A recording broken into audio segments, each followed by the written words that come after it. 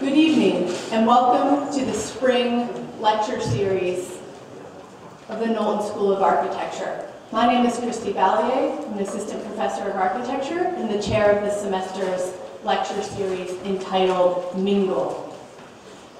I'll spare you the full definition, but this semester we are sure to hear lectures that mingle, that shift the states, that are nimble as they seek innovation across disciplines. I'd like to remind you this evening that as an academic lecture series, we will end this lecture with a Q&A, and we'd like to ask that everyone stay for the full duration of the lecture this evening. I'm going to turn over the mic to Jeffrey Kipnis, who will offer the introduction this evening to our lecturer, David Bratton. Excuse me, Benjamin Bratton. I think I had in mind that I'd like to remind you all of our second lecture next Wednesday with Daniel Barber, who's also not David. But I think the D was in my mind. I think perhaps it's good that Jeff is offering the introduction this evening. Thank you.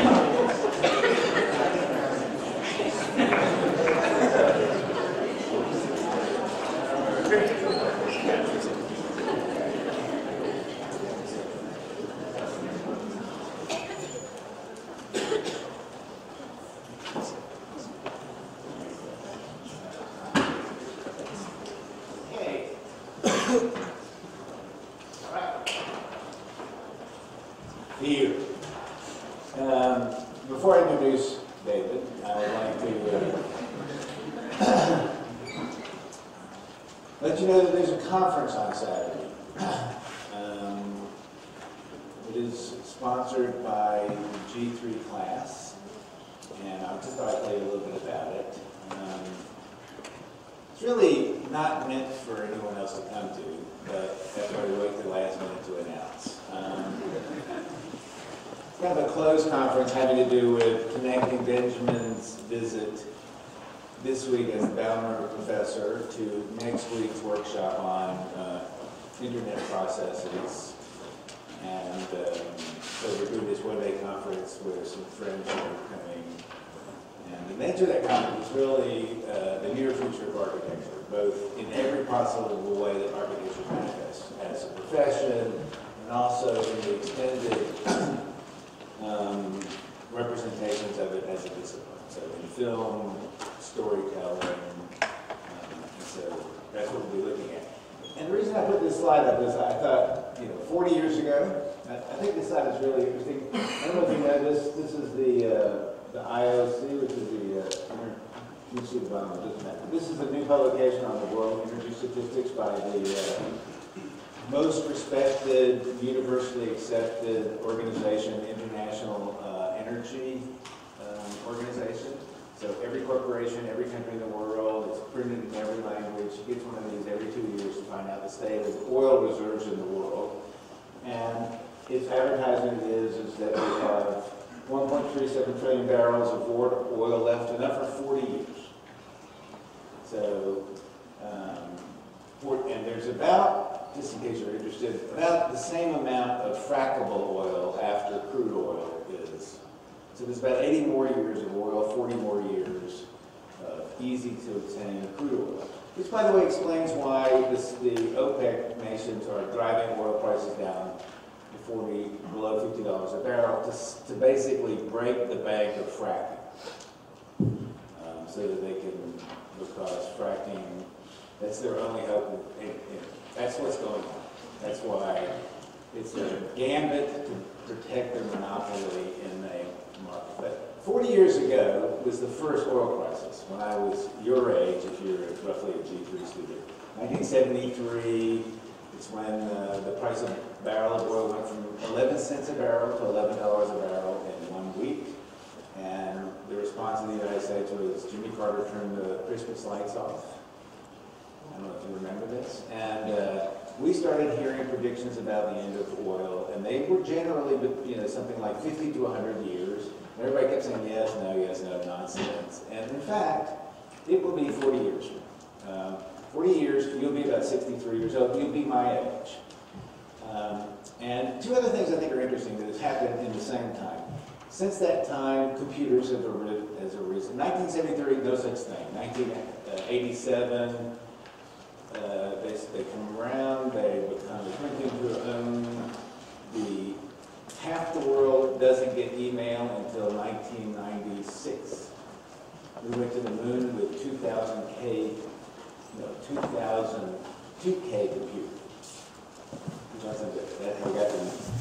So, and the other thing I think you should know, I think it's really important, is that the population, how many of you know the population of Earth today? Raise your hand if you think you know the population. Okay, I found that incredibly interesting. When I was kind of your age, you kind of knew the population because you wanted to get on Jeopardy. It was going to be a question. And so when I was in high school, it was 3 billion. When I graduated from college, it was 4 billion. It's now 7 billion. In 40 years, it'll be 9.6 billion. So when we run out of oil, the population of Earth will be 9.6 billion people. The United Nations combined 65 estimate survey of the holding population of Earth is somewhere between 8 billion and 14 billion. With the mean, it's 9.6 billion. So just as we run out of oil, we will be at the holding population of Earth, 9.6 billion. This is your life. That's the name of an old TV show. Also, computers came on, and computers, of course, we know primarily, most recently through Sony or Snowden, but also big data. And so these three things are really interlinked primarily by petroleum because of electricity.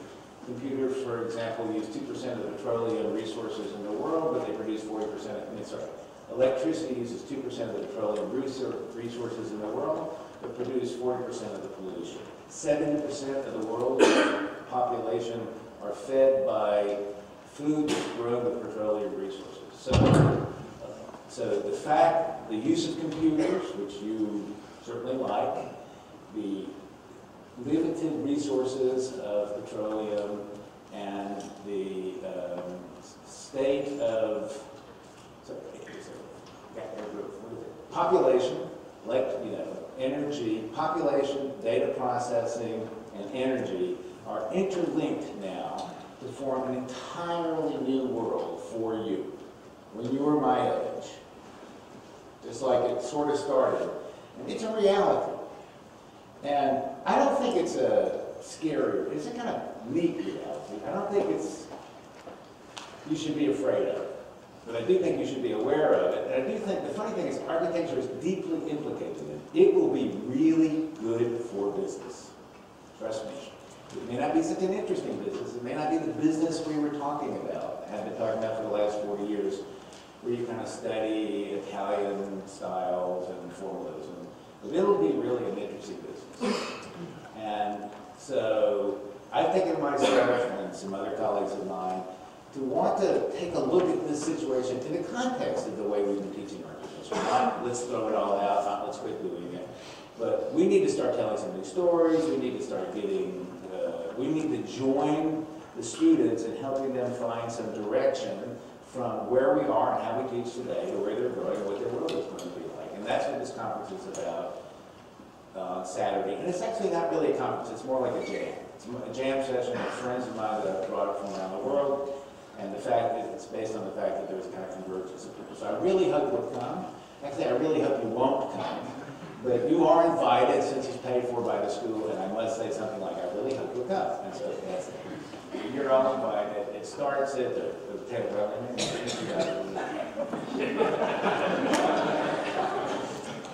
and it's somewhere in this building. Now, I want to introduce Benjamin Bratton. I've known Benjamin Bratton more than 10 years, probably less than 15 years. We see each other. Over that period of time, we saw each other a lot. We would be at the same schools. I would be, he taught at UCLA, he was around SciArc a lot. We were reviews a lot. We were friendly, but not friends. We were collegial, but not colleagues. He was the third or fourth generation of theorists to come in after, in the style of which I was the first generation. Read French structuralist theory, read everything but architecture, and pretend like that, do architecture.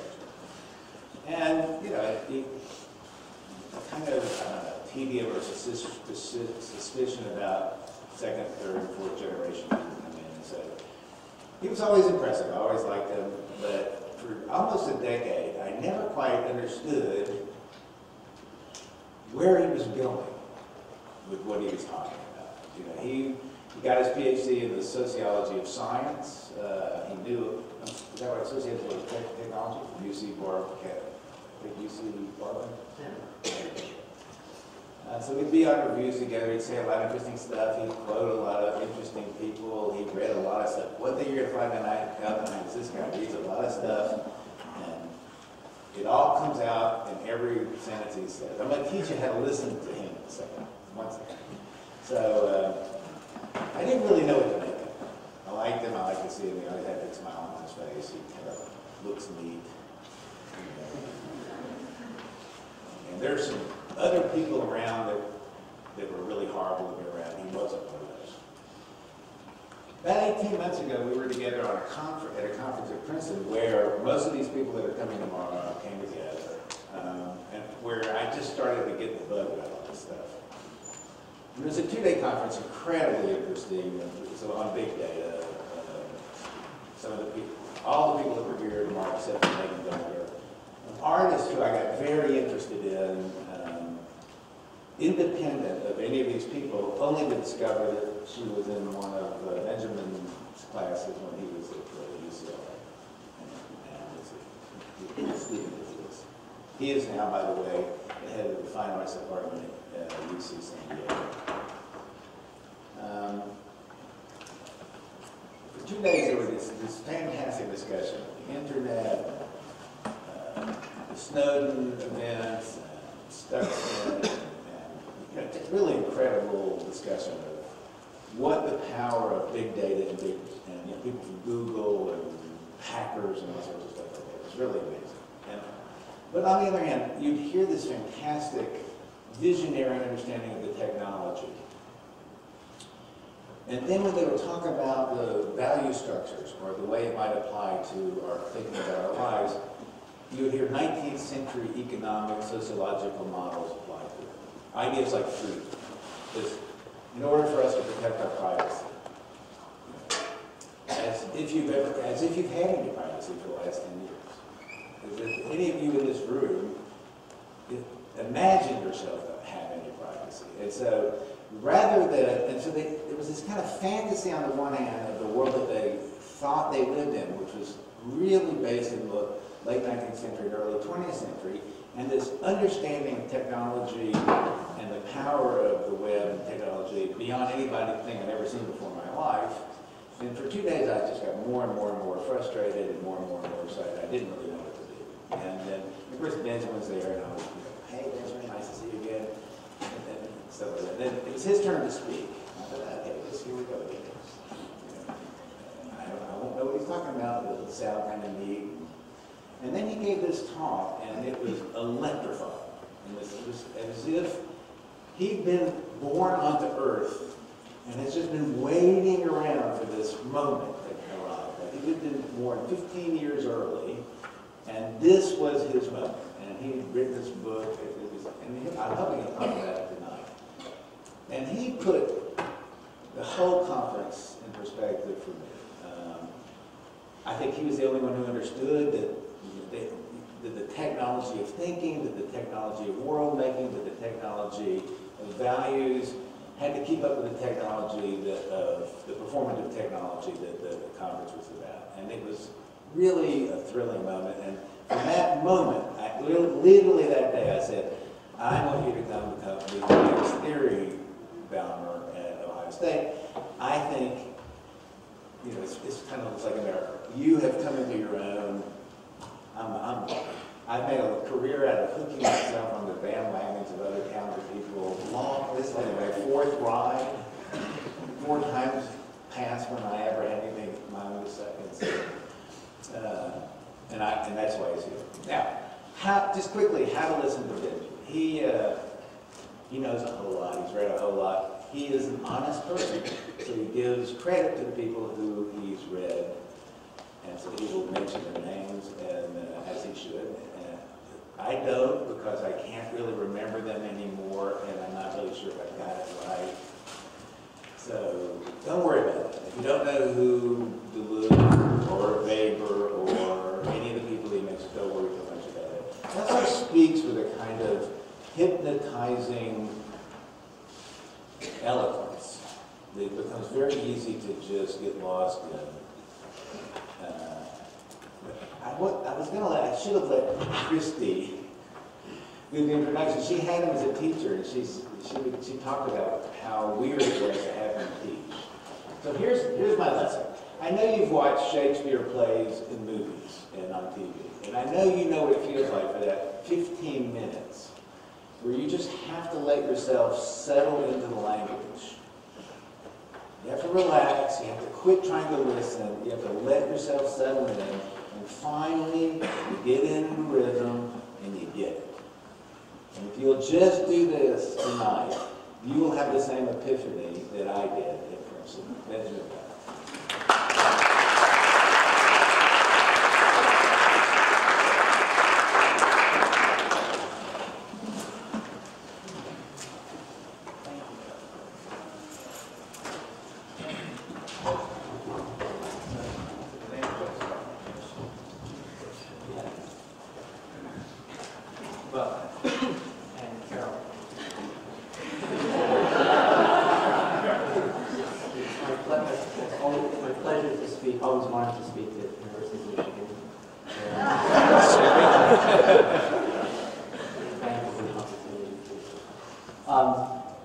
So Jeff mentioned this seminar that we're doing is based on stack on software and sovereignty. And it comes up this fall, and what I'd like to do with the lecture tonight is very, very quickly go through 80% of the book, and then very slowly go through a very small sliver of the book that deals specifically with architecture, urbanism, and the position of architecture within this larger apparatus, this larger condition, which we call stack. So hopefully we won't be too, if not, hopefully it's not, hopefully we won't be too linguistically confusing. So, weird fact, weird but true, upon leaving office as Secretary of State, the last address that Hillary Clinton made was to the Council on Foreign Relations. And in this address, she announced the need for what she called a new geopolitical architecture. She argued that the old order was based on nation states, international treaties and laws, and a kind of subdivision, imagine a subdivision of the Mercator projection, little states on this as well. Didn't work anymore. Wasn't valid as a model to even understand what was going on. Her suggestion was that she made this comparison between what's called the classical geopolitical order and classical Greek architecture, columns and proportions, and this was the analogy. She said we needed another architecture, and she said we need something that's a bit more like Frank Gehry, was her idea, or like more nonlinear, multi-perspectival, somehow a kind of cubist image of the way in which sovereignty and governance in the world might work. Now, we can think of lots of other better examples, and Gehry did this as well. But it begs the question, how it is at this particular moment that Secretary of State, of the United States, from leaving office, would argue that the geopolitical models of architecture, if you were, are outmoded, and that we need different systems, and that we should look to architecture for models and metaphors for what it goes for. So in a certain sense, this book is about trying to give her trying to propose a better answer to this question, and what some of those models might in fact be like. She specifically pointed to what she called ICT, or Information Computing Technology, and I would call planetary scale computation, as the primary culprit in this destabilization of the old geopolitical order, that non-state actors like Google, Facebook, all the Chinese cloud platforms and so forth and so on, had produced a world in which information flows, ones that we can see, ones that are part of, ones that happen at an infrastructure level beneath us in one way or another, somehow scrambled the basic logic of petition and order, identity and sovereignty upon which this other apparatus is construed. And I think this is basically true, but that the language and models and ideas that we have to talk about this, to describe it, let alone to redesign it, re-engineer it, to come up with a better active politics for it, we don't have them. I think as Jeff said quite well, we have these 21st century technologies that we're trying to govern with 18th century political language.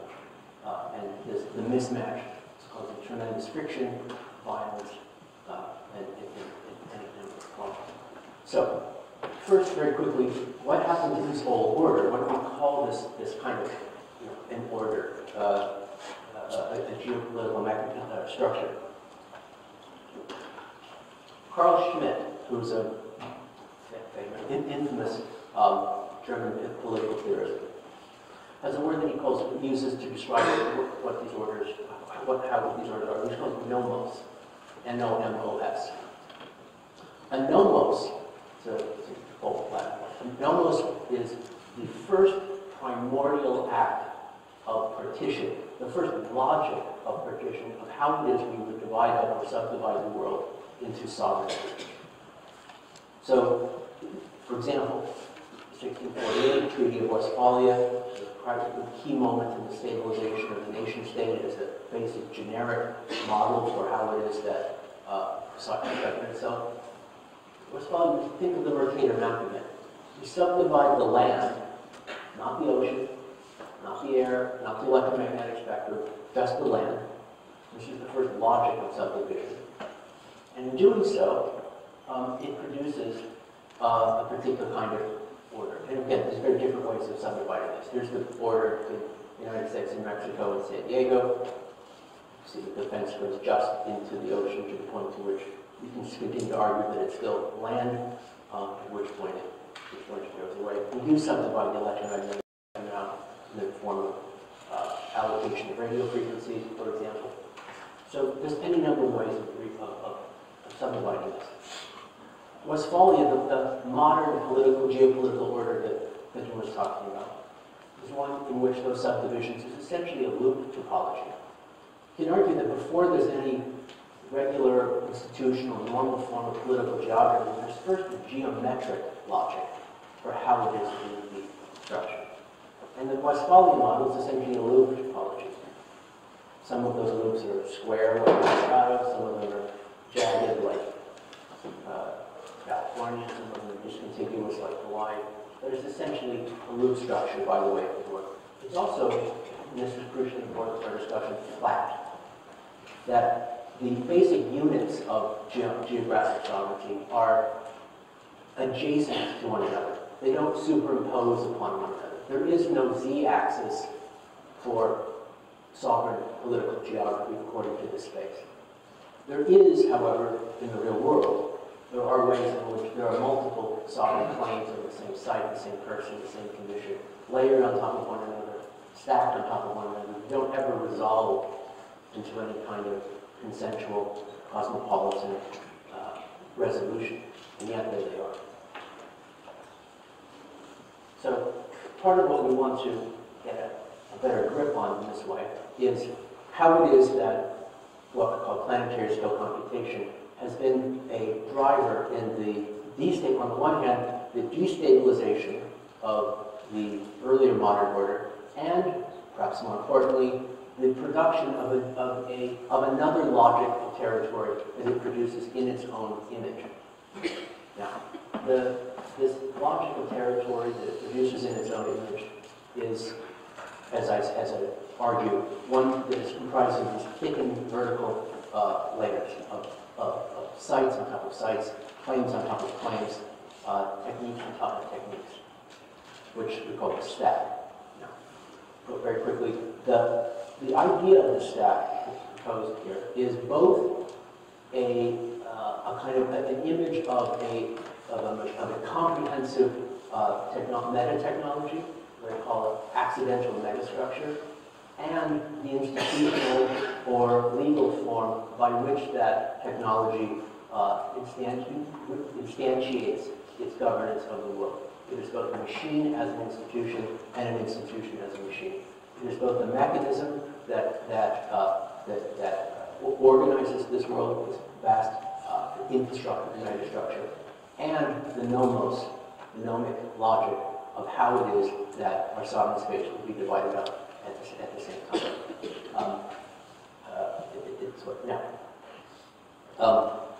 As the technology, and the words of technology, the premise is that instead of thinking about all these various kinds of planetary scale computation, smart grids, Jeff talked about cloud computing, Internet of Things, augmented reality interface systems, so forth and so on, as a bunch of different kinds or species of computing, all working on their own and disconnected from one another. They actually form something like an integrated and modular software and hardware stack. They add up to something. There is a meta-machine logic to the way in which they work, which is not surprising, because that's how complex software and hardware systems that we rely upon, such as the internet, were also designed. The model of the stack is the model of the planetary scale computation that we have set in motion deliberately. It's also the model for the megastructure that we introduced accidentally. And again, it's also the same time the institutional model of the way in which we were set up. It is the political geographic model. So, very quick computer science 101 lesson. This is the OSI software network stack. Key features of this to understand is that you have these separated modular layers. At each layer, there's a specific technology that does one specific thing and nothing else. That technology is described by the stack protocol in terms of what it does, not what it's made out of. And so anything can go into any one of those layers. And as long as that thing is able to talk to the layer above it and the layer below it, it can be made out of whatever you want it to be made out of. And this is the idea. So, at the beginning of the internet, when mostly it's twisted pair of copper wires that's connecting everything, you can pull those out of the physical layer and replace them with fiber optics. As long as those fiber optics communicate with the data link layer above it, according to that interface protocol, everything's fine. So it's this modular recombenancy of this mechanism that allows it to evolve, allows it to grow, and allows it to adapt. It's a bit like you were talking this morning of Theseus paradox, which you probably heard, with George Washington's axe. This is the original axe that you chop down a cherry tree with. We had to replace the handle 4 times and the head 3 times, but it occupies the same space. The stack is an infrastructure that is designed to ultimately be replaced component by component and to still persist in this regard. It's also, to a certain extent, we'll get to the optimistic side of the story, and that stacks are designed to be replaced. And so the description we have of the stack we have, the life we live now with the stack we have, is only the precursor to the design and engineering of the stack to come. Okay. One thing we also mentioned this morning is worth talking about in terms of the political theory behind this, and maybe one of the things that an occasion to the affordances of this technology can tell us is counterintuitive about the way in which we normally think about the design of political systems. One of the key ideas of Rem's Delirious New York, and maybe a sort of idiosyncratic reading of this, is the importance of a grid. And the grid in the city is an absolutely arbitrary, autocratic, inflexible, even dumb topographic superimposition onto a space. But one of the things that it does, in addition to create these individuated cells, is it produces the sectional logic of a skyscraper within each one of these cells. And within that sectional logic of a skyscraper, you can have a tremendous programmatic heterogeneity. Right? Funeral parlor on one floor, insurance company on another floor, Shark Tank, hairdresser, whatever.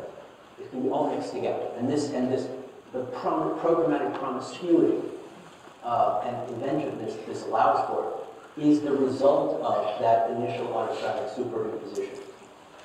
So as opposed to, say, the logic of Occupy or something, where we need to produce a non-hierarchical democracy of means at this scale, which will somehow isomorphically be replicated at a larger scale.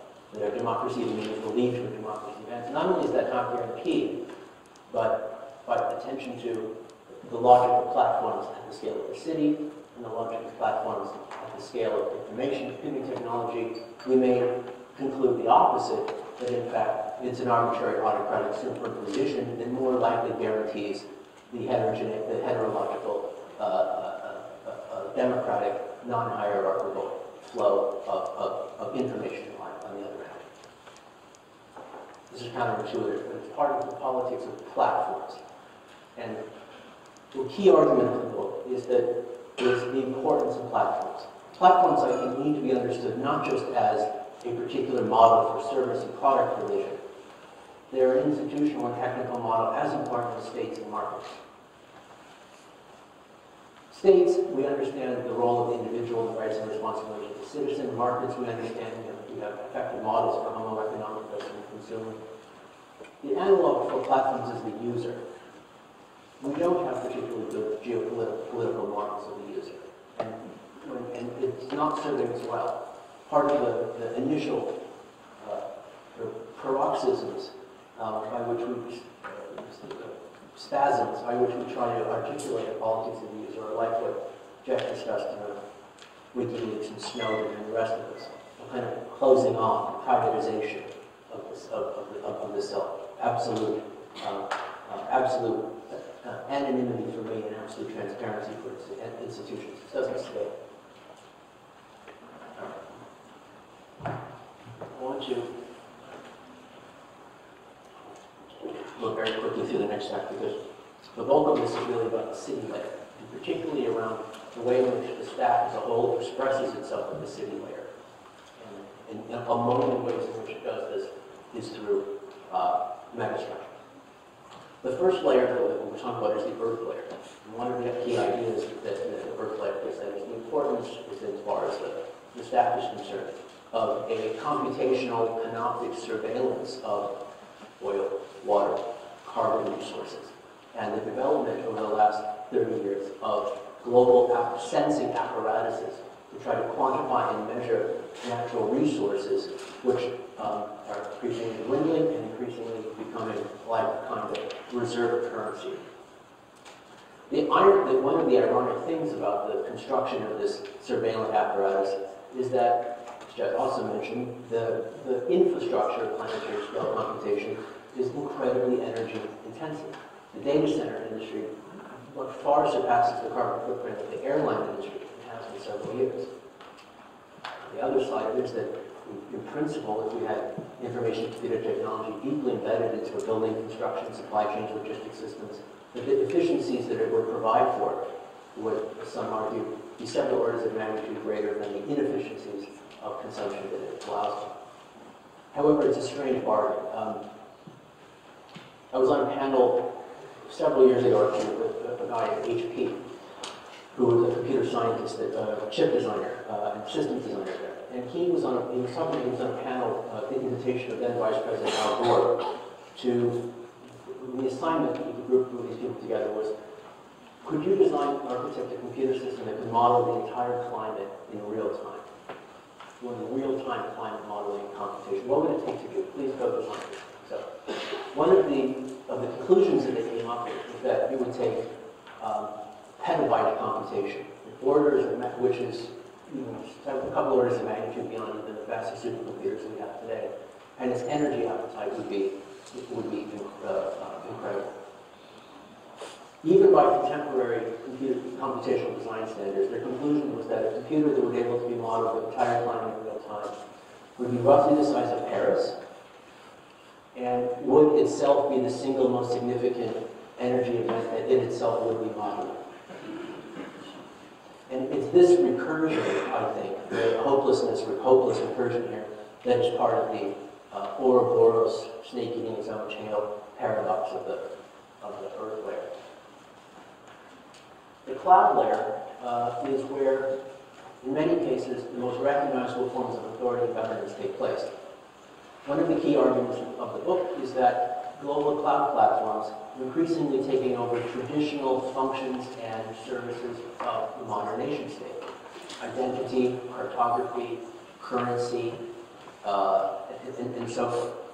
And that, as such, without any legislative machinations, cloud platforms are in many ways as powerful in the way in which they organize the real governance of our lives, the construction of us as users of their platforms as states. And that they do so in ways that are not necessarily just replicating the logics or shape of a state. In the Google-China conflict is exemplary of this in many ways. You're familiar with the last 5 years or so, Google, China hacked Google servers, Google pulled out of the largest internet company in the world, ostensibly pulled out of the largest internet economy in the world, though Android is still the biggest operating system there. But I think the key idea is not just that you have this conflict between two kinds of geopolitical, of a Chinese in America, realpolitik kind of state actors, but a conflict over two different geometries and geographies of what constitutes a sovereign political space in the first place, and who has rights to govern it. The Chinese model, where firewall sort of model, is that there's a territorial contiguity. You draw a moat around it, and you pinch all of the lines, possible channels coming in, and you packet filter those things, and you have a central command and control of all of the packets that happen on this plot of land. The model of the Google Cloud Polis is one that has a very different kind of geography. It's much more distributed. Its governing mechanisms are much more decentralized. The rights and responsibilities of the user are much bigger. And they both overlap. In any place in China with access to Google in any functional sort of sense, you are being interpolated, as the technical term. You are being counted as a sovereign unit of both systems at the same time. Both China and Google can claim a total command of the layer, if you like, of the geography over which they have dominion. And both of these layers exist at the same place, at the same time. You or any site participating in it at once. And it's this overlaying of multiple claims at the same place at the same time that, of course, this has existed before and other kinds of things, but the fact that this, in many ways, is no longer the exception, but the normative structure of the way in which sovereignty is constructed and construed through our geopolitical technologies is new and novel, and something we need to much better understand. An example of this flip between the role of the state and the cloud was nicely exemplified a few years ago, where someone in Google Maps of Mountain View, inadvertently or not, shifted the border to Nicaragua and Costa Rica on Google Maps. And Nicaragua mobilized its troops and took the land from Costa Rica that Google had bequeathed it. So you think of this in comparison to, say, Lewis and Clark, and these sort of, the ways where the Roman map makers describing the land over which governance would happen, and on top of which civil society would work, as long as a fundamental service that states life. That these get flipped in the stack, so to speak, and that the cloud platform is describing the reality of political cartography to states is a genuinely novel development. Now, one thing I want to make clear, in terms of this morning, sometimes this might work on the cloud, nomos of the cloud is somewhat misinterpreted. The argument is not just that states, is that cloud platforms are somehow replacing states, and that this is another story about globalization liquefying nation state. On the contrary, just as equally so, as cloud platforms take on the functions and roles and responsibilities and services of states, the inverse is also true. States evolve into cloud platforms. We saw this with NSA, we see this with Google, and with Snowden and the rest. And then, one argument might go that states, over time, always evolve in relationship to what it is that they can see. James Scott calls seeing of the state. As new technologies, as new contexts, as new possibilities allow states to observe and to see new things, they evolve into that shape. The cloud allows states to see things they previously have not done. It shouldn't surprise us that they would grow into that empty space.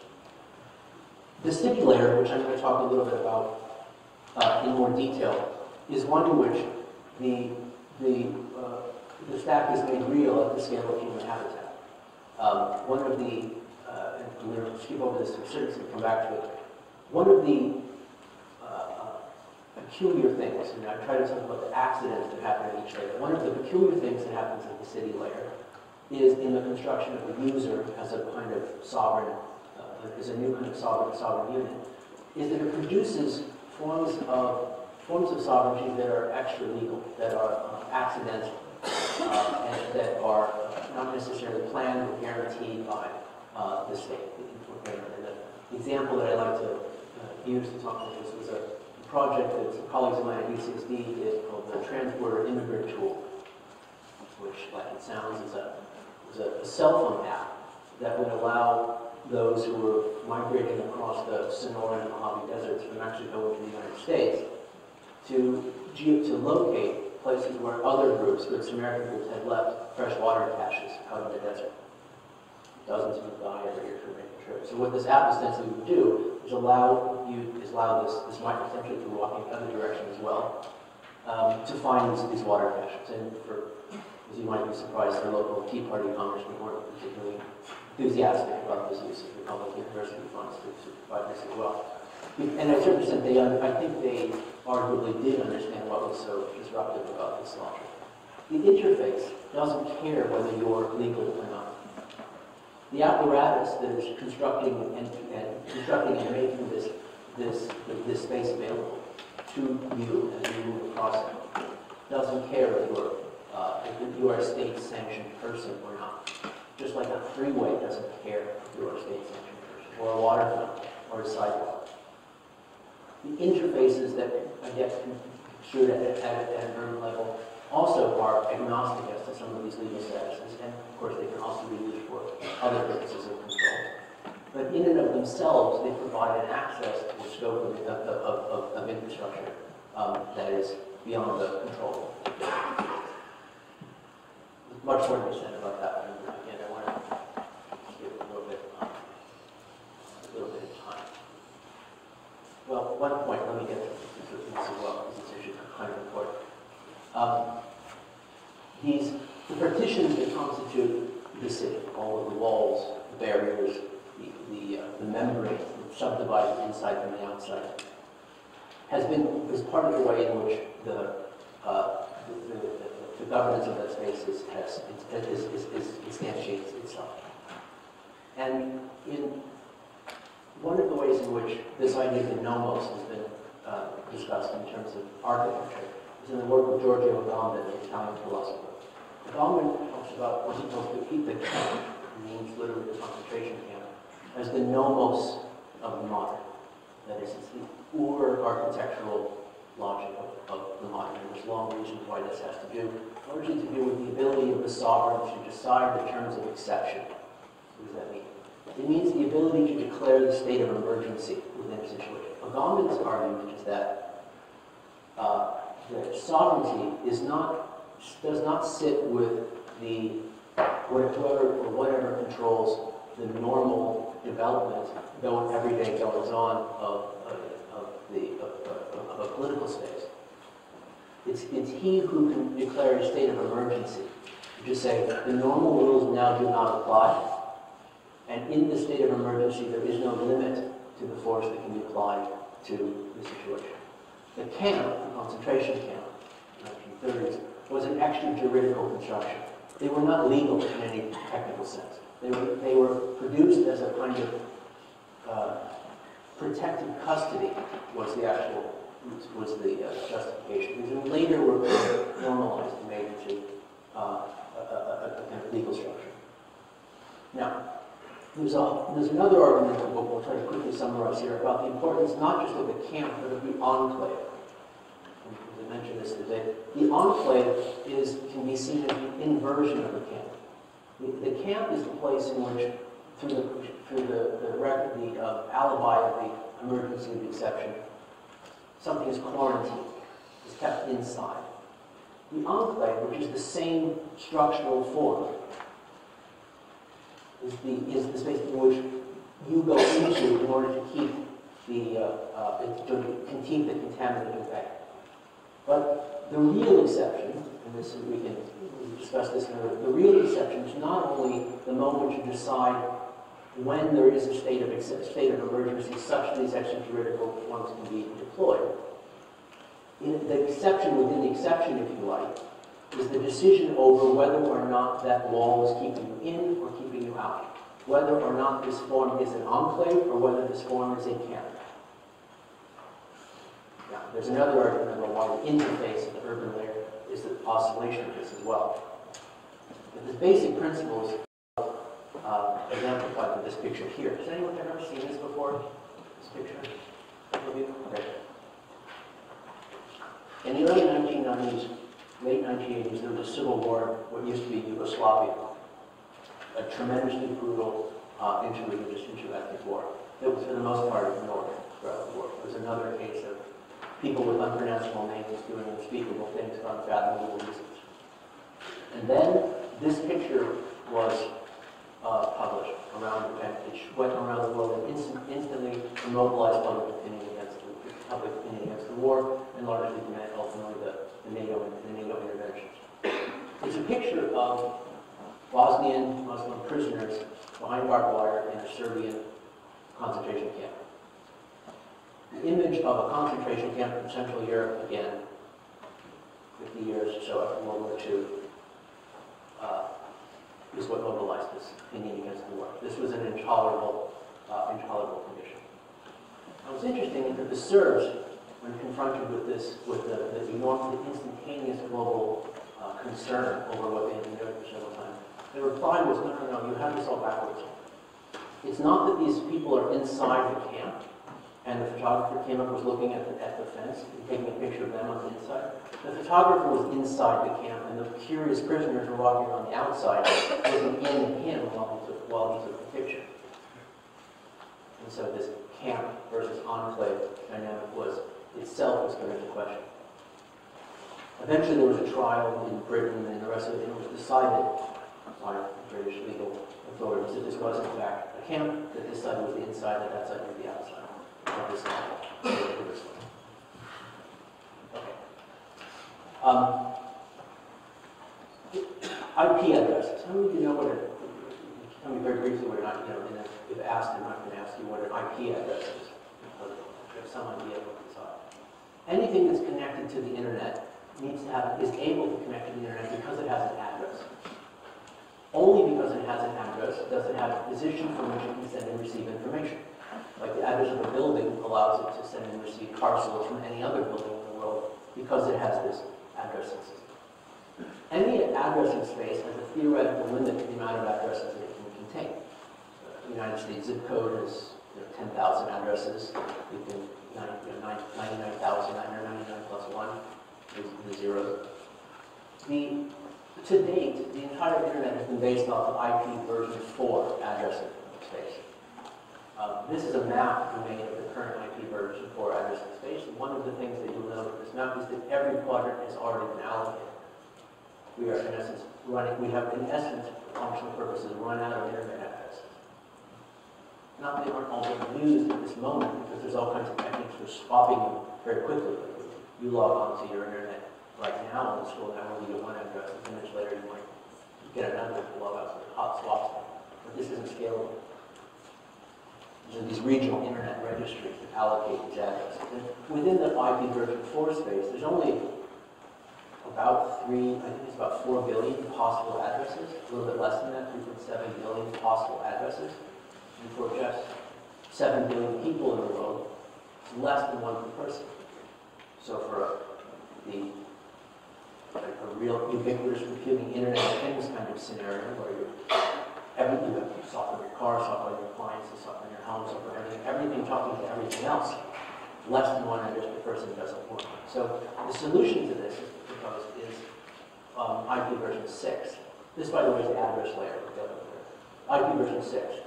So you ask, what is the address space of IP version 6? IP version 6 is a 128-bit address string. 128-bit address string.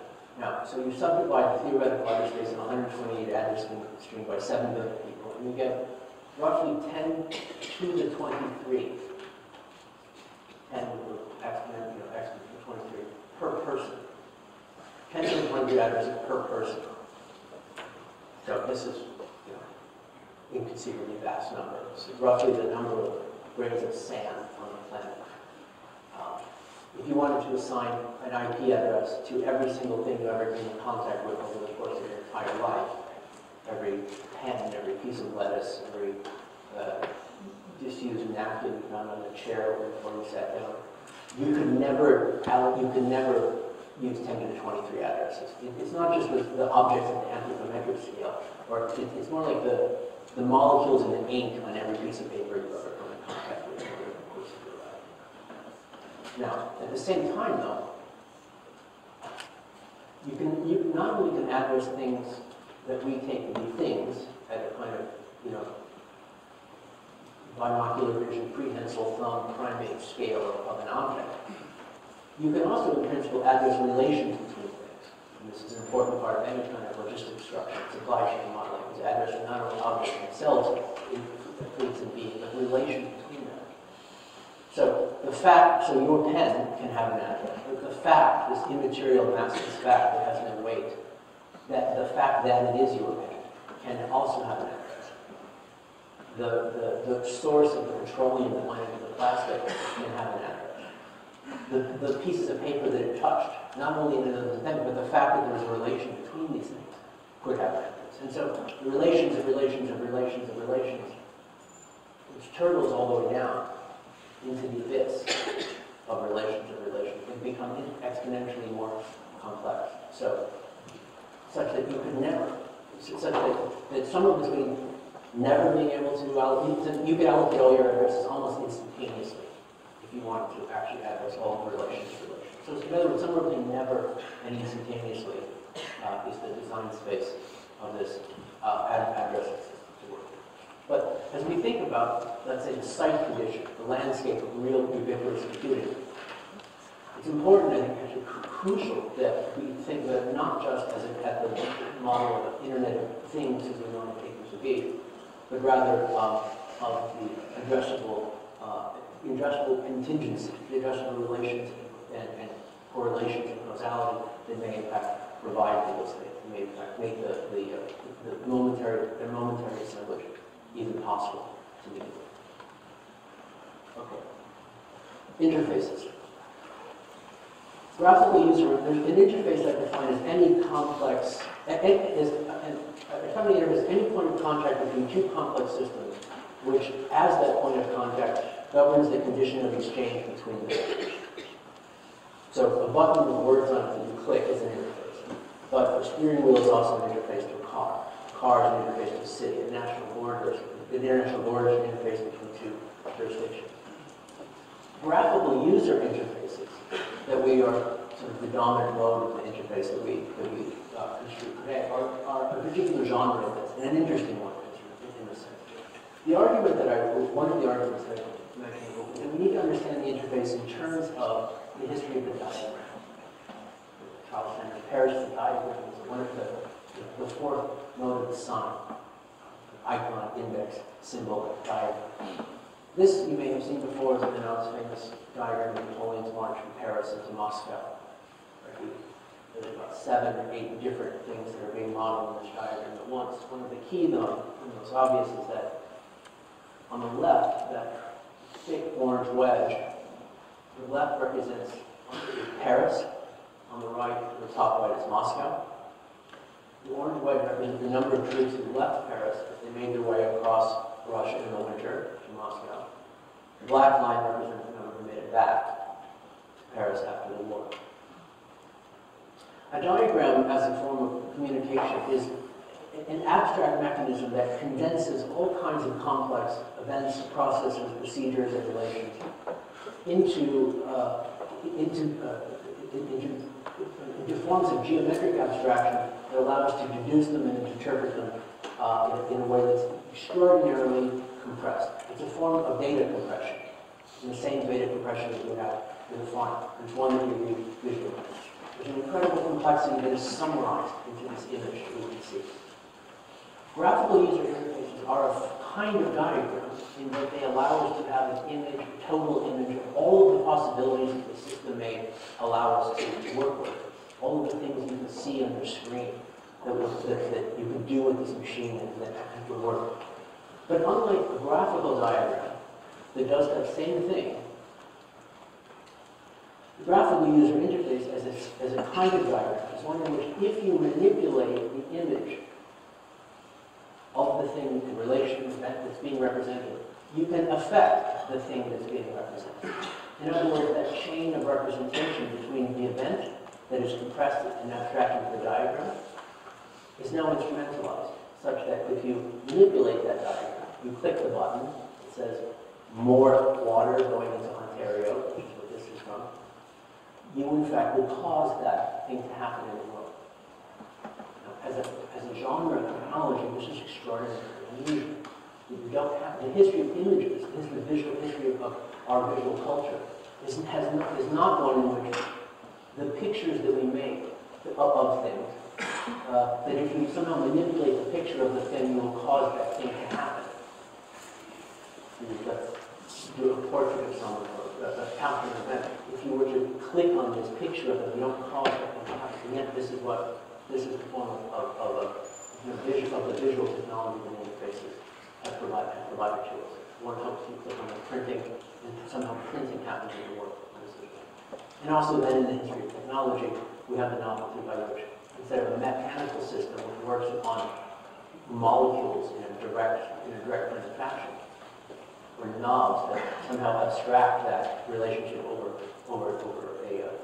some distance and relay. We have learned to create an environment, a technical environment around us, in which we manage to manipulate that environment according to pictures of the effects that we want to have happen. Now, we learned to do this because we developed a kind of literacy in the particular generation of vernaculars of graphical user interfaces, which is as arbitrary and as regular as those of any other kind of visual syntactical system. The danger, however, is that we may confuse in a way the way in which this interface summarizes the world with the way in which the world actually is. Now, when we're talking about graphical user interfaces and so forth, the buttons on the screen is a little bit less, to keep this interpretive distance at bay. But with contemporary emerging interface technologies such as augmented reality, which is a general set of technologies by which the interfacial elements that you might perceive are directly superimposed upon what you perceive in the world. So instead of there being a picture of something in the world that when manipulated causes it to happen somewhere else, that representation is glued onto, subtitles the actual object or event itself.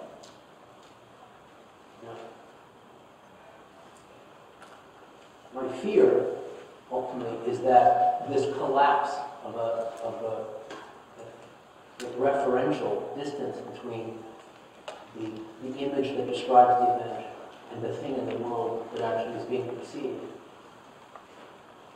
is a recipe for a kind of cognitive fundamentalism by which the necessarily interpreted work of anamnesis in religion, that this is a good thing or a bad thing, this is our thing, this is their thing. When those commands are super, that this is an okay thing to eat, but that's a not okay thing to eat, that that's a friend, but that's an enemy, that when these interpretations are literally glued onto what you see, subtitled in direct perceptual reality, that what we call today fundamentalism almost inevitably, it seems to me, becomes a dominant culture of this form of interfacial regime. And I don't only mean the Abrahamic monotheisms that we know today, which will certainly rush into this space, but other kinds of fundamentalism as well. All right. How are we on time, by the way? We're good? 10 more minutes. 20 minutes. Okay. Let me skip this part.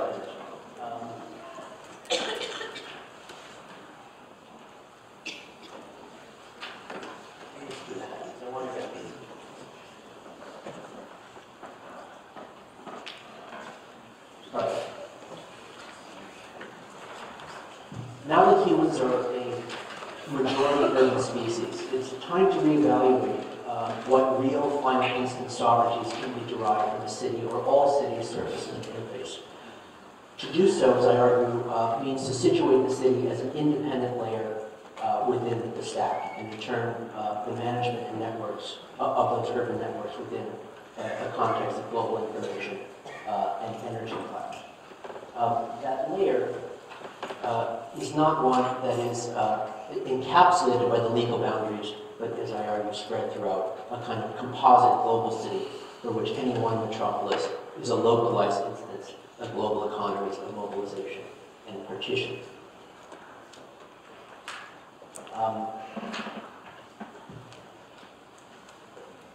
The stack, I mean, another way in which this, we can see that is that as the stack operates between different cities within the context inside of different cities, there's also the possibility of a different kind of city-to-city warfare and attack. An example of this that we have to work with is Stuxnet, which is a virus that the United States and Israel engineered to attack Iranian nuclear facilities. The amazing thing about this piece of code, and those of you who are familiar with it, there's a whole story about how it actually got into the nuclear facilities. It was amazing. We really try to know a little bit more about it. What it does is it causes these centrifuges within the core of the reactor to wobble just slightly, and they don't really work right, and yet report themselves as working just fine. And this caused the Iranians knowing that headaches is going forward as well. And it's this kind of parasitic code that in many ways will define the city-to-city warfare at the level of the stack. A little bit like the Cordyceps unilaterus, which is a fungus that grows inside, infects the brain of a species of ants, and directs the zombie ant to crawl to the precise height in the jungle canopy, suitable by temperature and humidity for the fungus to fully spore, and where the ant husk becomes a factory for production of more fungus. This is also the biopolitics of software, as we see with things like Stuxnet. Okay. The other sort of key movement, I'll try to get through quickly, is the development of the megastructure. Remember that the megastructure is really the key typology of urbanism at stack scale, and the buildings that operate at that stack scale. And on the one hand, like the withdrawn camp that we saw before, the megastructures are also a way of trying to encapsulate the entire world inside of an entire envelope. They're inevitably a kind of utopian model by which the totality of all operations can somehow be contained by any particular program. But as we'll see, like the Sith from Star Wars, megastructures always come in pairs, and the contiguity and privacy of their withdrawal can never escape those doppelgangers. All right. For the moment, we can argue that one could argue, I don't necessarily, that parametricism and other kinds of related programs have one circumscribed kind of battle to represent early 20th century super contemporary style for our airport cities. But architecture in general has badly lost the war for the design of urban space. And these two accomplishments are, I think, at least correlated. Instead of design studios, it's management consultants like McKinsey, Morgan Stanley, Halliburton, Cisco, Siemens, IBM that are winning the city-making game. And they have rather different design interests in the flows of algorithmic capital and the spastic valuations of land, energy, information, and human capital. They too can be said to render the city layer as an imprint of the layers above and the layers below, and they possess equally deliberative mechanisms to structure urban systems accordingly. Their topological imaginary, however, is not the folded surface, but the calculated grid. And any disinterested alien intelligence would observe that today the most efficacious parametric urban design software is Microsoft Excel. In effect, management of authorship over urban form as new built space becomes a form-finding byproduct of speculative space use in site cost simulations. Their methods pull data-driven design from deeper strata, the stack, telescoping descriptive and prescriptive algorithms set in motion in the cloud layer, and building their local franchises into urban or urban-ish investments. Their spatial systems economics often outpace legal codification, leveraging arbitrage and gaps in formal building code and zoning, and so forth. Their portfolio can be measured in millions of square kilometers, but it seems that the quantity of officially futuristic cities is inversely proportional to the quality of their futurism. New totalistic, not really totalitarian, smart cities initiatives from global IT companies have borne real fruit for those offering them, often finding clients in sovereign capital funds or sovereign governments directly. They are also in no way allergic to collaboration or subcontracting to globally known architectural design firms. And so this mix of real architects and urbanists with IT systems architects and administrators is neither intrinsically offensive nor automatically fortunate, but it does alter the relative tabula rasa on which synthetic megacities are built. No more Brasilia or Tsukuba Science City.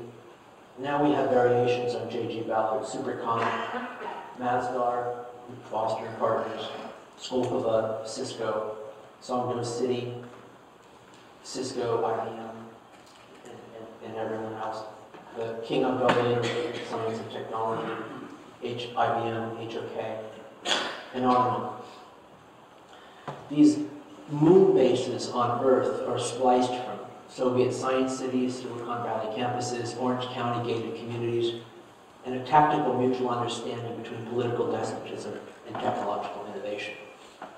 They are what cities look like in the shadow of airports, special economic zones, and sustainability mandates.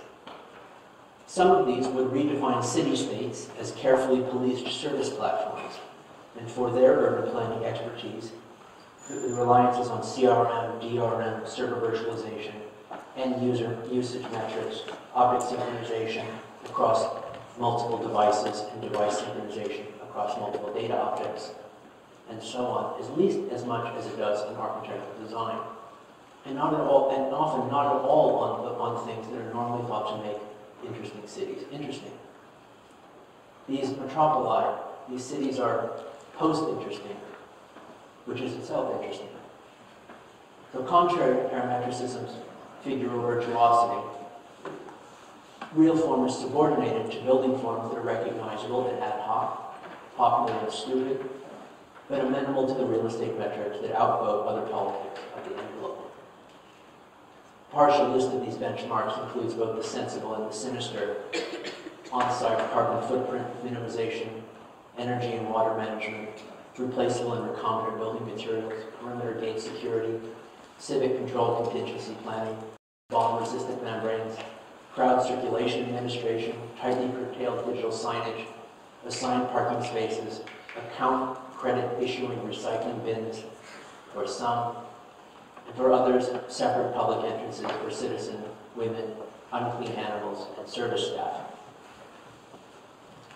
I want to then, two things I want to, before we go to a Q&A, and that is the relationship between these megastructures and the experimental, or what we might have taken to be more utopian architectures of an earlier era.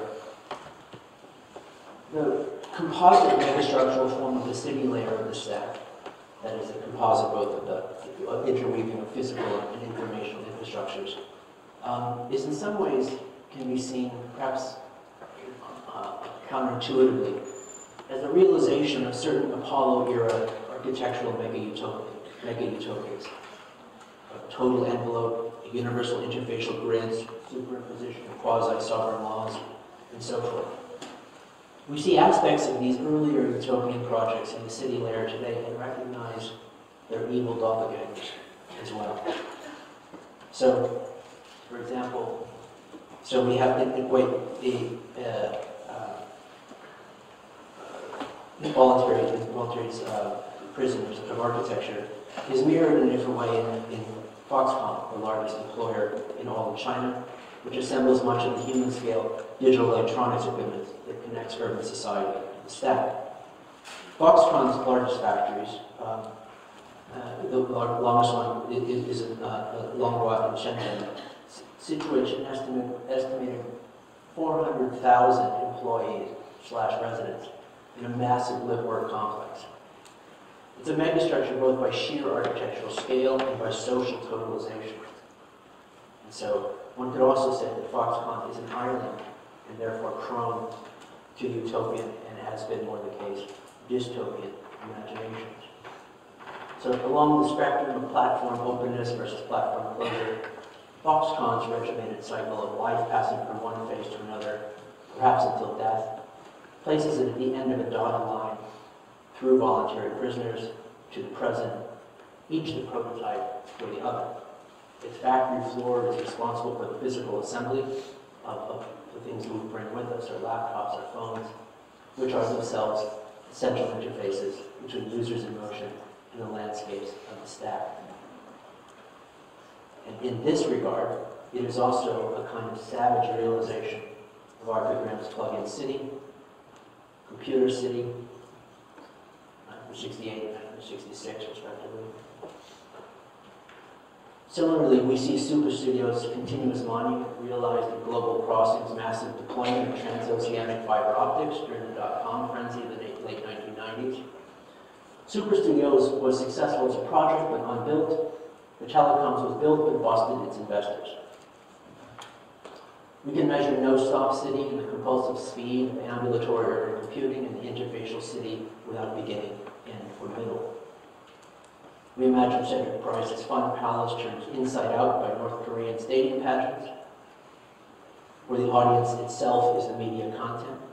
But instead of free to play, each actor is instead rendered into a disciplined pixel within a larger choreography of the spectacular image.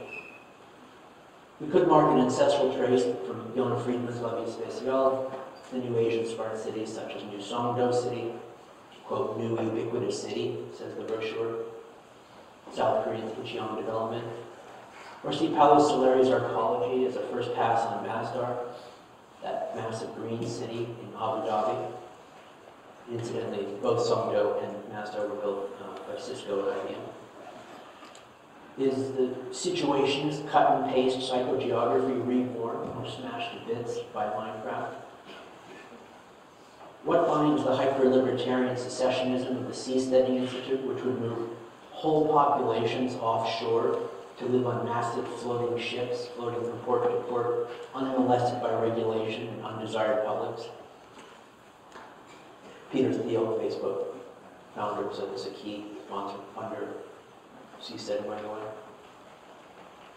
What binds Seasteading then to Archigram's Walking City project from 1967, which plotted for Star Wars-like landwalkers, like city machines to get up and amble away to greener pastures as needed? For that matter, as models of programmable planets and embryonic Matryoshka brains, how should we weigh Cisco and NASA's planetary skin, which would blanket the globe's epidermal crust with ubiquitous physical sensors on the one hand, and the Death Star on the other. Because as any Star Wars nerd can tell you, for the Death Star, like for the animal brain itself, the most important information processing and mission-critical tasks take place on the outer surface of the sphere, on the skin, not in the core.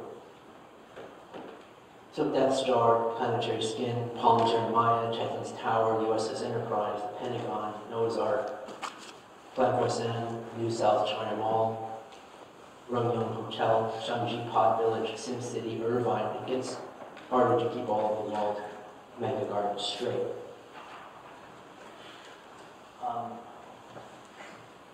I want to, I know we're pressed for time, I want to skip ahead to this section. This is a discussion of Norman Foster's work that I take to be discuss a bit as the preeminent architect of Google Earth era. His work in relationship to a project he was commissioned to do to develop buildings on the moon, by the European Space Agency, to 3D print architecture on the moon. This is Crystal Island,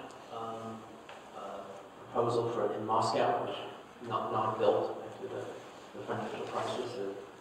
Tens of thousands of people were to live in this twisted pair, upside down flower base, mega structure, mega city of sorts. And so it was not built, as I said. If it had, it would have taken its place alongside the Tsar bomb, the largest 50 megaton bomb, or the Antonov 225. Russians have this great collection of unnecessarily large design objects. You win that, you should oftentimes win that race. Okay. Just passing through this so we can get to the more interesting part, which is the Q&A. All right. So it's in this context that we want to then look at how it is that the cloud platforms themselves choose to imprint and instantiate and symbolize themselves through architecture at the level of the city. And recently they've been doing a lot of building. We can compare this work, sort of organizational architecture, to, for example, the Chrysler Building, 42nd and Lexington, designed by William Van Allen for Mr. Chrysler himself in the 1920s, as perhaps exemplary of an older, contiguous, and self-contained organizational body. The preponderance of the company's executive staff cohabitated the vertical castle summoned into a singular internalized corporate hierarchy, modeled in the stacked floors and the rigid posture of the tower. In his ponderous film Cremaster 3, Matthew Barney takes on the construction of the Chrysler Building as an occult epicenter of bygone symbolic economies of industrial power, old money, and organic class hierarchy. The conspiratorial conflict involves the architect and the entered apprentice and some other stuff related to Masonic lore and the grandiloquent capacity of deep wealth. Now, in considering, for example, Googleplex in Mountain View, or the proposed new Apple headquarters in Cupertino, you might well wonder and shudder if some future Matthew Barney will dance through the hallways with similarly reverent obsequiousness. Do the old and new headquarters even traffic with the same denominations of spirit and cash? The answer leads mostly to other questions. Although then we take a look at a few of these, sort of a bit of an architectural phrenology by which we read these platforms in terms of their architecture. In the Plex, Google's footprints seem less determined by architectural innovation than by the nuts and bolts combination of an elite, idealized corporate elective community. Prioritized over new style is the compound's performance as a support system for the peak cognitive labor that is staged there. Instead of being stationed with magisterial Art Deco appointments, Googlers lunch together on artless furniture, but while they do, they enjoy free and nutritious gourmet meals. Why fuss with decorative aesthetics when something far more valuable is being hatched during the meal? Available on-site amenities include massage, free bikes, indoor rock climbing, and regular symposia with thought leaders on a range of topics. Efforts are made to couch an idealized version of programming lifestyle and its idiosyncratic luxuries to dampen any distraction or discomfort that might interrupt collaborative innovation, including perhaps going home. The Googleplex may already serve as a kind of model suburban spatial system for the maintenance of global software platforms, but for that it is a highly selected population of users. Unlike some utopian communities, Google's infamous and seemingly obtuse interview questions guarantee that entrance to its rarefied colony is filtered according to demonstrable problem-solving acumen, creativity, and academic pedigree. We can say as well, that, and Gary said himself, that the open plan, twisting and winding network model for those Facebook campus that he's designed is a kind of social graph given architectural form, by which the possibility of encounter and maintenance of your own social forms of contact through pedestrian passageways becomes the function of this particular architecture. Perhaps the boldest design statement, however, quote unquote, made by a cloud platform is Campus 2, Cupertino, as proposed by Apple and our Sir Foster during Steve Jobs' last years, though when Jobs pitched the plans to Cupertino City Council, which you can watch online, he neglected to mention with whom his vision had sought collaboration. Foster wasn't mentioned. Plans show a giant toric spaceship, Jobs' own words, landed among apricot groves in apparent pre-launch posture. The design harkens to Eero Saarinen's Watson Research Center for IBM from 1961 and many mid-20th century suburban corporate exurban campuses. But instead of a set of buildings, Foster closed ring fits an entire campus inside one curving arc. To many, it resembles an austere relative of Herzog de Meuron's Allianz Arena, as transplanted from Munich to a more bucolic Northern California. Or better, a cult-inspired interplanetary escape craft straight from the Michel Houellebecq novel. This vast, closed, iconic, infinite loop contains 2.8 million square feet of interior space that appears to have no face to the outside world. No real front or back, beginning or end. Perhaps this replicates the looped border of the Westphalian state or of the utopian island. Descriptions used in the proposal, like integrated, claim that it will, quote, create a physically unified community, rather radically understate the insularity of this habitat with its central plant, cavernous underground, and off-site parking rump state. Once employees have made their way back to the surface from this subterranean automobile archipelago, they will look out and see only the trees for the forest. Withdrawn into this island package, Apple citizens will enjoy the benefits and suffer the fragilities of the reserved enclave. Bunkers imply security, control, purification, impenetrability. But like the walled garden of iOS itself, it can also suffer from having to serve as both platform and content at once. As others have observed, in the distant sidewalks across the entrance roads, this sort of suburban walling off of a corporation's population may be less futuristic than a throwback to 1950s campuses. As opposed to the creative class of strategies of urban contact and stimulation, Apple recedes and secedes into the controlled space of the curated megastructure. So the price of total interiority is a disappearance of the outside. For utopian platforms like Apple's, the price of curation is closure.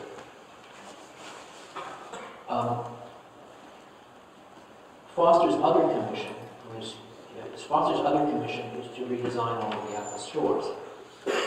Apple's fund their embassies and territorial presence, by which the idealized Apple users truthfully help you and explain everything that you might need to do to further move your way along the platform catechism. With Foster's other commission, with the design of printed structures on the moon, as I say, should we see the Apple Cloud Polis as part of a collection of his megastructural interfaces?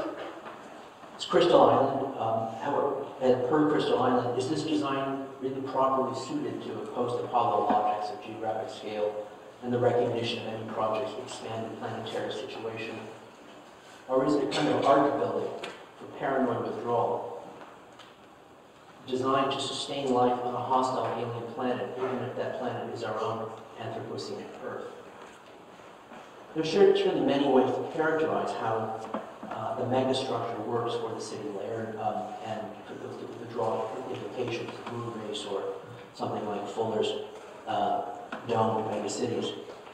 And in many cases, the very largest buildings in the world aren't designed for humans at all. They're there to accommodate and express the algorithmic resorting and distribution of inanimate objects. Moving or bending across these giant nodes and logistical switching stations. We don't, for example, we don't reside in Foster's Beijing airport. We simply pass through it. Most of the objects that move through these logistical sites. And at the city layer, this object-oriented economy of molecular logistics is expressed in these planetary super services, like the services that the major warehouse energy developer calls them. Warehouses so large that their floors have been laser leveled against the curvature of the Earth. So instead of walls and windows, these spaces are programmed by barcodes, RFID chips, scanners, populated by robotic platforms in one way or another. Now, take it as a whole. These cloud platform megastructures concentrate the city layer, drawing the rich economies of flesh and information, energy, civilization into a web of settlement and displacement that is as uneven as it is asymmetrical. This was something I found in Der Spiegel, the German newspaper, just a few weeks ago. I was surprised to learn that in one of the more recent disclosures, which I highly recommend that you look through these things online, not just because you'll find out things that you somehow didn't know were actually true, but they're largely PowerPoint files, and the PowerPoint design of the National Security Agency is incredible in its own way. But I was surprised to learn that the NSA also sees the planetary scale computation as a stack. This is their model for the development of, for the space in their operation. They have 5, I have 6, OSI has 7, but almost got it right. But I want to get back to this paired megastructure. Often a megastructure will have a special interdependent relationship with another, such that its own enveloping closure belies dependence on the doppelganger. One perhaps a continental way for its own energy, purpose, and support. For example, Apple's spaceship in Cupertino, where the design and strategy that cannot possibly exist without the Foxconn factory in Shenzhen, where Apple's products are assembled in parts into perfected slabs which have their users to the cloud. Even as they are occupying different corners of the globe and remain selectively ignorant of what goes on the other side. The two megastructures are intimately paired. They share a unique bond across strange distances of the city layer, binding them together in ways that penetrate total closure by doubling and mimicking the totality of one into the other. Foxconn's fences sit next to suicide. Foxconn's fences sit next to suicide nets, as apples do to apricot fields. Foxconn's dorms occupy Apple's subterranean parking. Foxconn's massive assembly lines tag along with Apple's consumer service training programs. Together, these megastructures, along with the network of mall-based retail embassies, constitute the terrestrial urbanity of the Apple Cloud platform and the Apple Cloud polity. But their symbolic relationship may be fragile or unpleasant. Like the Eloy and Morlock from H.G. Wells' Time Machine, the megastructure's two paired populations share the same world but inhabit different spaces. One above ground, the other underneath. One living in the perpetual innocence of play and leisure, experience, design, and innovation, staying strategically distanced, oblivious or uninterested in how it all appears every morning for them, while the others run the machines underneath, toiling against the earth, forcing it to produce bounty over and over again. It's perhaps a bad omen for Cupertino that the bargain between the subterranean world of the Morlocks and the surface world of the Eloy is maintained only because the Morlocks periodically harvest eloy like cattle and eat them.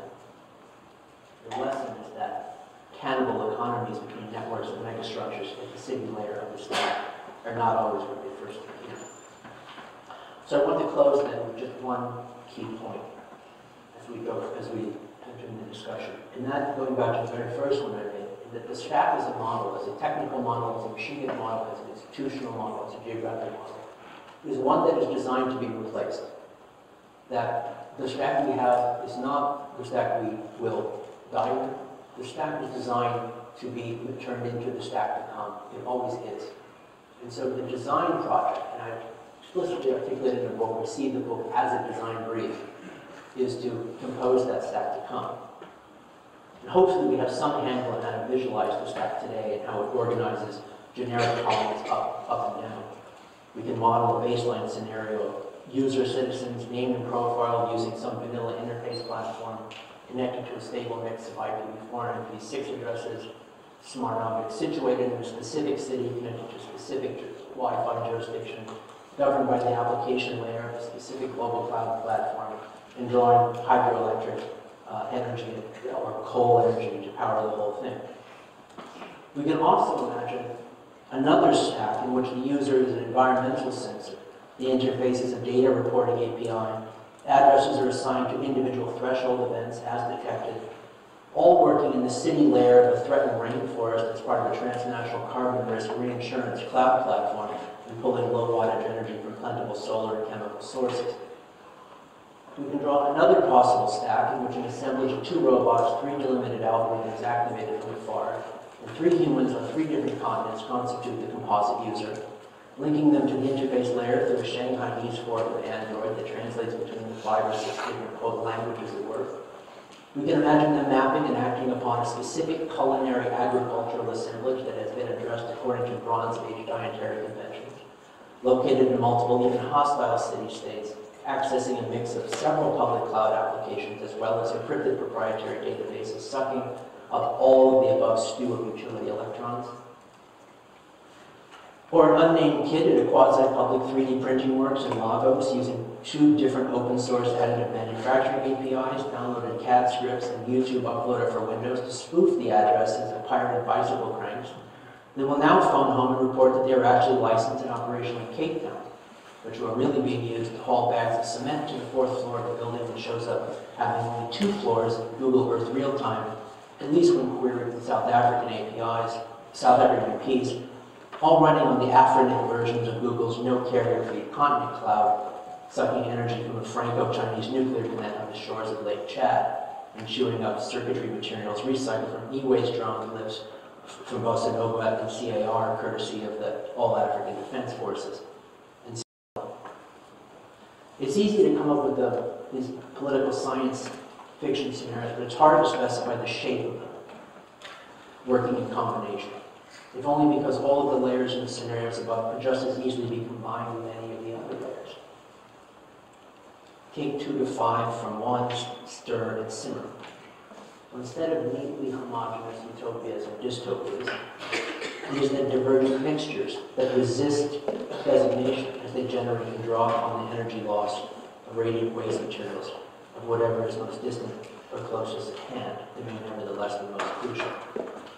So to close, I reiterate, the structural logic of the stack system allows the replacement of whatever occupies one layer with something else, and for the rest of the architecture to continue to function without pause. The content, the earth, the city, the cloud, the address, the interface layer can and will be replaced, including the masochistic, hysterical fiction of the individual user, both neoliberal and new other things, while the rest of the armature remains viable global infrastructure. The stack is designed to be remade. That is its technical form. But unlike replacing copper wire with fiber optics, the transmission layer, replacing one kind of user with another is more difficult. Today we're doing it by adding more and different kinds of things into the user position. We should, however, allow for more comprehensive displacement. Not just by elevating things to the status of political subjects, but by making way for genuinely ahuman and inhuman positions. Thank you.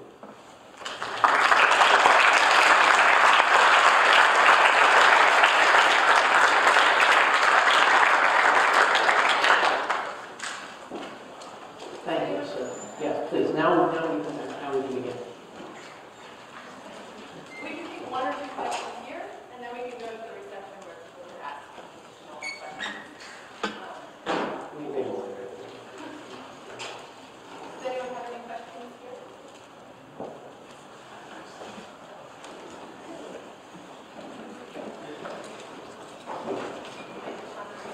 Question may be wrong.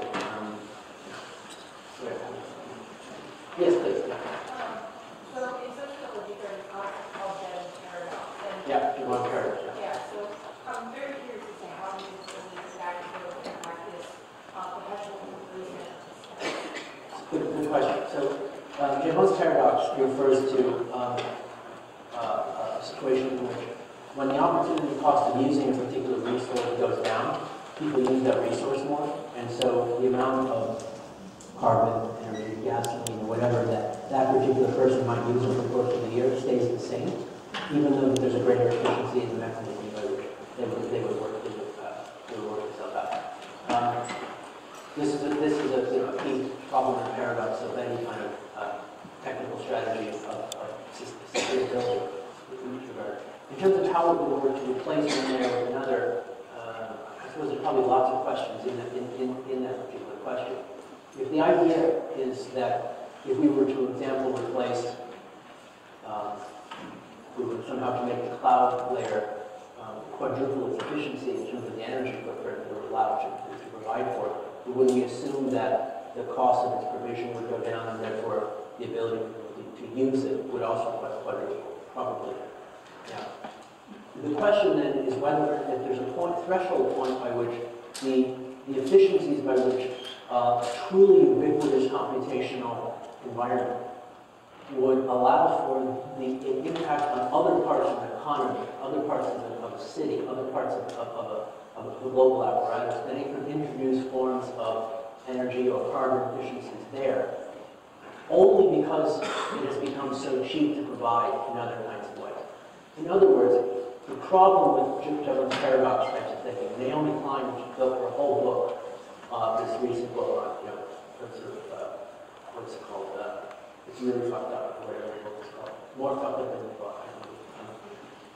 I'm joking, it's not. On the premises that, no, that's the name of her book, was this thing, no, my criticism is that it builds, her entire argument is built upon this conclusion.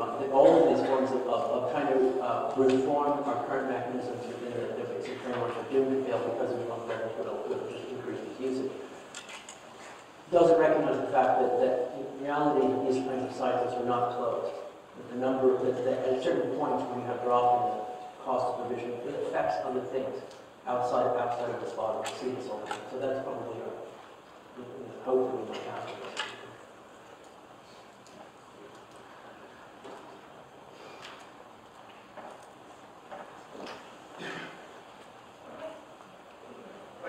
No.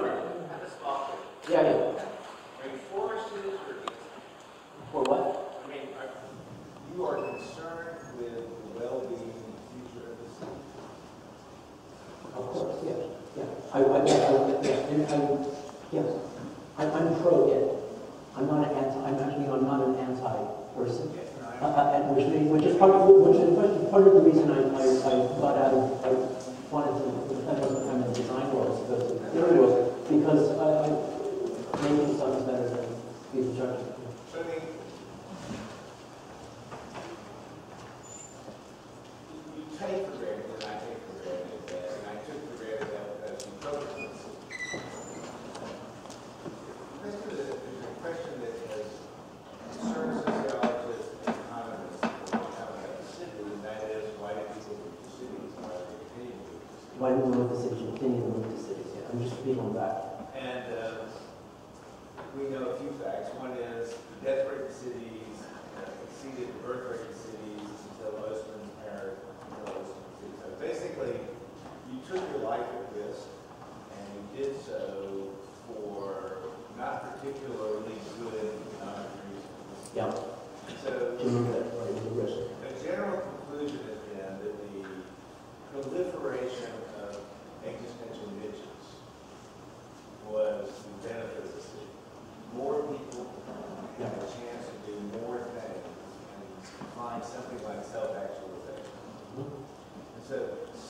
are not just survivals of mechanics and technologies with the city. Yes. They are the production of these, they are the productions of these ecologies of existential niches that evolve. Yes. And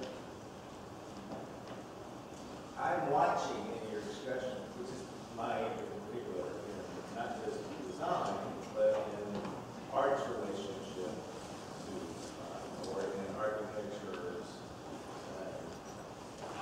undesignable components. It's history of producing Effects that are not linear. Yeah. promiscuous effects to the questions of performance. Yeah. And I don't see, I never found the place for it. You want to talk? Okay. I mean, it didn't belong, it didn't have to be there.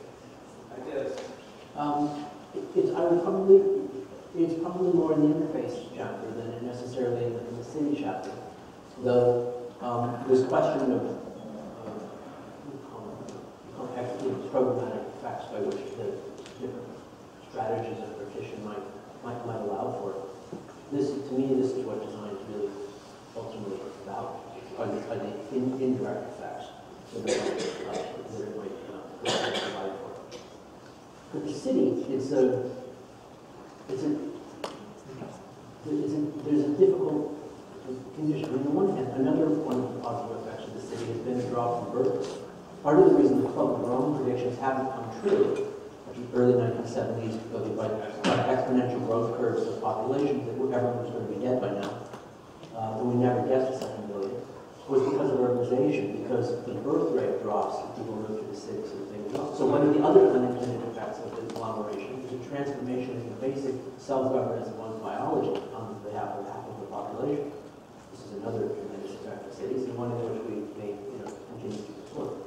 Cities are a tremendously important ecological technique, far more important than growing from carrots and reintroducing paranoid Bronze Age dietary restrictions on yourself.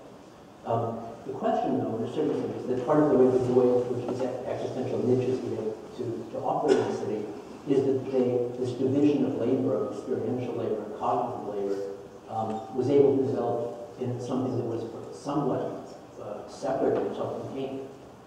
New York was separate than these other cities, Boston, Detroit, or Paris. They were enclaves in a certain regard. Part of the urban condition that we have now is one in which we've argued in any number of different ways, is a de-differentiation of the size of the city, where, and perhaps in some respects, the way in which the stack sees the city, not necessarily the city, the way the stack sees the city is a necessarily homogenized and interoperable spatial platform. And that what it wants to do is to, like it wants to do to any other form of communication, is to standardize the terms of information exchange that might happen within the city. And so when we talk to the city, to some extent, it's about a global generic city. Yeah. This is a bit like our language versus software discussion. It's not. I think the stack is an important model, but I do think the stack continues to work on an accounting of its performance that doesn't recognize a promiscuous wealth of property that the city has and continues to thrive on as unaccountable. I don't disagree with that.